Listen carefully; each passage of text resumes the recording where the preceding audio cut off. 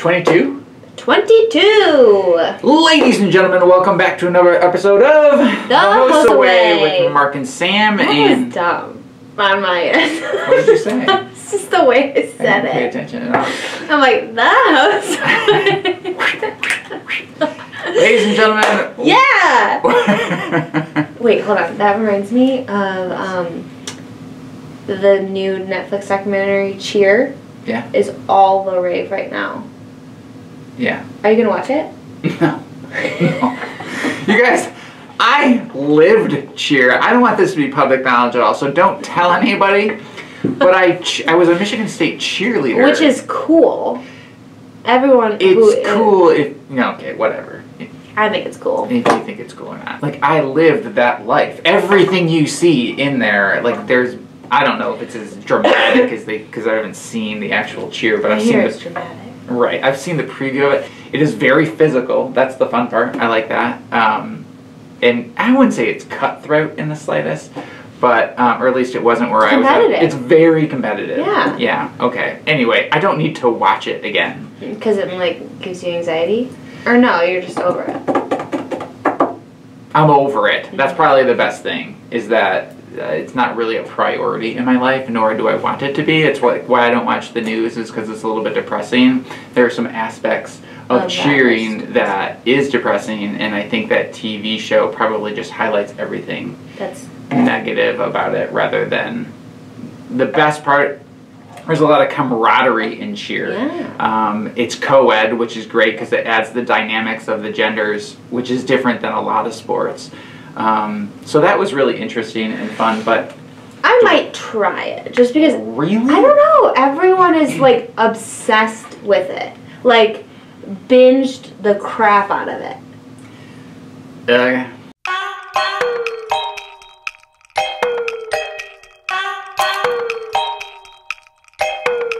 Ladies and gentlemen, welcome back to another episode of The HOSA Way. This is with Mark and Sam, and here's what we have to tell you today. Reminders. 4 days from now is February 10th. And what's happening February 10th, Mark? Everyone has to have their state conference registration submitted, or else you don't go at all. Bye! Just kidding. So registration, SLC registration deadline is February 10th, so please have all of your registration in. No refunds will be provided after that date, but if you have any adds, subtracts, or deletions, cancellations, email me any changes, but again, once February 10th is over, no refunds. We allow substitutions, but no refunds. Okay, you can print an invoice out right there through the website. Yes. However, if they need one, you're going to send them one. Well, I will send out invoices after the deadline. Can you please have your payment for the conference to us by February 15th? Any payment questions, please email me. You can pay online still. Most of you guys know that by now, but just in case. You hear? No, I was like, and attention! Don't forget there's the McAllisters. If you want your food to go right on the bus with you when you jump on the bus and go home. On Tuesday? On Tuesday, we have the McAllisters option for you. Please sign up. The form is attached to the Synapse and also online and apparently in the pre-registration packet now, if you need to download it. Well, it's on the state info page on the website. Yes, it's on there, so it's kind of a no-brainer, guys. It saves you an extra stop on your way home, especially if you have a long drive home. Gets kids their food, and affordable. It's ahead of time, and it's good. All right, what else? Okay, more hotel information. Okay, the saga continues. Okay, all hotel information that we have are available online. As soon as I know that there's another available hotel, I put it online. Offsite, yeah. Offsite hotel. If any of them are full, please contact me. I'll try to. Well, you can try to find yourself a hotel and let me know, or actually check with me first to see if we can get transportation there. Yeah. Otherwise, yes, we'll try to find a spot for you. Any professional development? You know, we haven't done the suit unbutton one. Professional development tip number 3. Okay, so you know how when you go out to a meal, right, the fork is always on the left, and then the knife and the spoon are on the right. Sure. Right? Okay.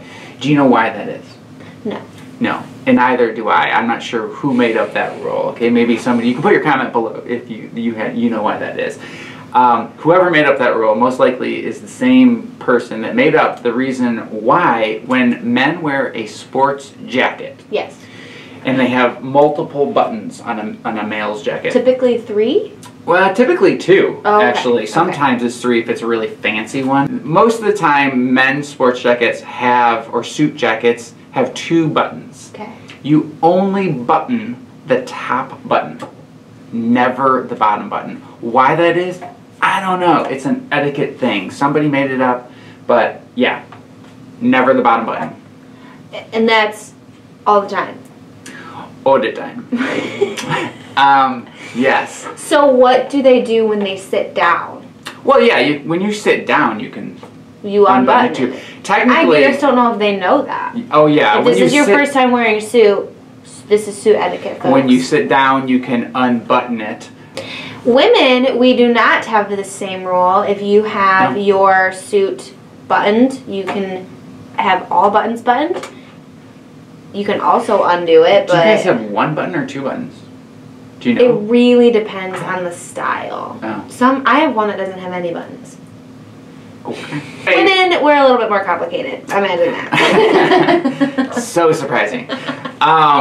Yes, that's a quick tip for you. We didn't want to leave you without a little professional development tip. We see a lot of students walking around with jackets, obviously, at our HOSA conferences, and we wanted you to know it's only the top button. So that's it. Next week, Mark here will be doing episode 23 on his own. I will be out of town, so be good to him, folks. We'll see how that goes, or if you get one at all. We'll see. Yeah, you may or may not have one next week. Let's just go there. Great. And that's the HOSA Way. Super Bowl. Okay. This is what I can say about this. Go sports! How'd the game go? Well, I think we sported more than they sported. Did you ever see that clip? Gosh, no. It's so funny. But the Chiefs won, right? They did. Yeah. Is that like an upset, or were they supposed to win? Do we know?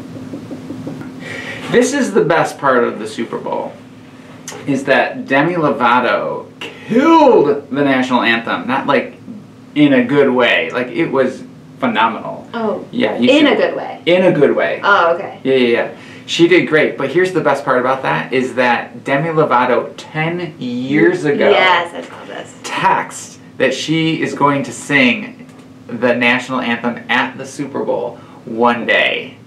One day. Yeah. And That's she so did. Cool. And she's had a lot of ups and downs in her career, trials and tribulations, and look at her go. I know. I was really impressed, and I thought that was cool. It's motivational. You know what's coincidental about the Camp Rock? The coincidental about Demi Lovato is that my kids just watched Camp Rock 1 and 2 the last week. And so, she's in it? Yeah, it's her and Jonas Brothers. Oh. Yeah. Nick Jonas is the new judge on The Voice. I don't watch it. But Which one's Nick? Is he the pretty boy or the cute boy? He's the one that you think is yes, he's the cute. Cutest. I do think he's the cutest. I think Joe is the cutest. Too pretty. He's a pretty boy. I like pretty. Yeah. Well, to each his own.